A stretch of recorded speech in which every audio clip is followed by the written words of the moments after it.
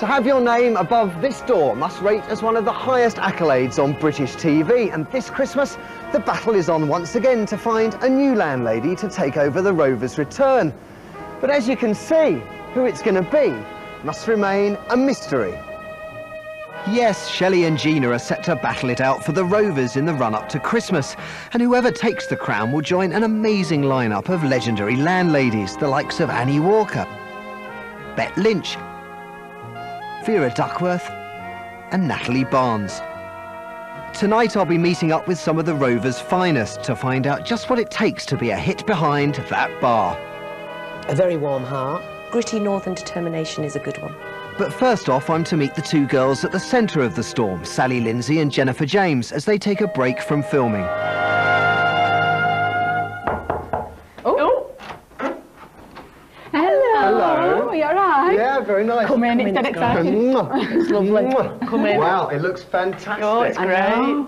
But look at the size of this bed. Oh my life, look at it. How many people can you get in that? I was going to say, it's huge, big enough isn't for it? about 5. Behind the bar, you're in many ways being portrayed as the sort of the new Lynch. Yeah. I don't think I am, no, really. No, I don't think. Did you feel a pressure about that? Because I mean, she's one of the more famous. Oh yeah, she's barmaids absolutely and fantastic. You know, but they compare you because it's such. I think it's just a formula, a blonde barmaid behind the Rovers, and there's always a dark one, and we're just the new generation of a formula that works really. Look, all I want is a pint. Yeah, well, get it from someone else, eh? No. He used to do it in army, he was telling us. He has a thing about thongs. Now, tell me about the big storyline, because you're both involved in it. It's in the run-up to Christmas, and it's who's going to be the new landlady of the Rovers Return. Yeah. It's nothing So unison. excited. Yeah. Yeah. No, it's been brilliant actually, because we go for the pub. Gina and Shelly go for the pub. Yeah. And they get their boyfriends, respective business people boyfriends, to bid for it. And presumably that spills out into the Rovers itself between the two of you. Oh yeah. Yeah, there's a real atmosphere, isn't there? And every terrible. scene, everyone's like, Cut it with a knife, you know, the Yeah. crew's like, get you. getting all We bossy. love doing it, you know, because we're sort of friends. We just love doing it anyway, it's brilliant. Good laugh, innit? Can you Yeah. tell us who's going to win? No. Can't, Top unfortunately. secret. Absolutely, It is I'm really top sorry. secret. What about, Jen, your favourite bar person, to be politically correct? Betty. I love Betty. Betty's She's just amazing. And I'm telling you, she's got the most energy out of all of us. We're like, oh, I'm knackered. And Betty's like, come on now. You weren't expecting me to work, were you? Well, yes, actually. The millennium. Where are my feet? Let me put you in this scenario. Imagine I'm the brewery boss. Don't do this. Yes, I am going to do this. I am going to do this. Come on then, you first. What would be your sales pitch? Why should I give you the Rovers? Because I'm bright and bubbly, and I can talk to everybody and have a dead good laugh. What would Shelly say?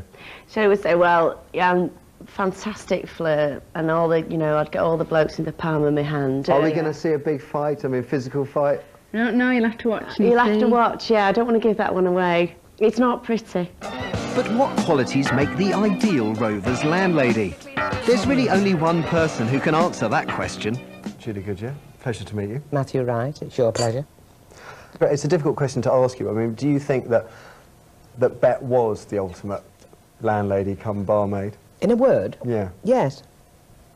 No, I mean, I'd love to be humble. I think that's a fair response. What do you think she had, Bet? What was it that people love so much? A very warm heart. Comedy. When I wear necklines like that, the temperature around me shoots up to near tropical. Am I right, Stan? But you've got to remember that Coronation Street's strength has always been its women. Strong, northern women. With balls. And I can honestly say, I wish I was in my 20s again and I could go back and do it all again, because I would do. Would you do it Because was differently? Would you do it fantastic. differently? No, of course not. No. Not one iota differently, because it worked. And from Denise Welch, who knows both Sally and Jennifer personally, a few words of advice. Well, to the actresses, I would give the advice which really will be teaching your grandmother to suck eggs in their case, because they've both been the barmaids now for some time, which is to have comfortable shoes, because you are there a long time behind that bar, so you've got to have your comfy shoes. As an actress, again, you've got to work out many different ways of emptying ashtrays and of wiping the bar. Perhaps different colour dishcloths, tea towels, just to sort of ring the changes. What Jane Danson and I, who played Leanne, used to do is have a little subplot going on. It was purely for our own enjoyment in the background. Some of them were a little bit saucy and we watched them sneak out because they hadn't noticed them in the edit, so that was quite good fun. And as characters, pretty much what we've said, strong and ballsy, and with a sense of humour, which both those characters have got anyway in abundance. We'll find out who's going to be the new Rovers landlady just after Christmas, but in the meantime, who would make the ultimate Corrie landlady? I know mine. Go on. Madonna. I absolutely love Madonna. She's amazing. I love to see Madonna behind the bar in the Rovers. Yeah. Can you imagine? I can't imagine, actually. That's why it would be funny. I would like to see Joan Collins behind the bar of there. I think she'd be fabulous. I think mine, it would be one of the Victoria Wood characters played by Julie Walters, because she's not my all-time favourite actress. I just think she's fantastic. I can't answer that. But whoever it is, I wish them luck. And I would ask them to treat it with tremendous respect.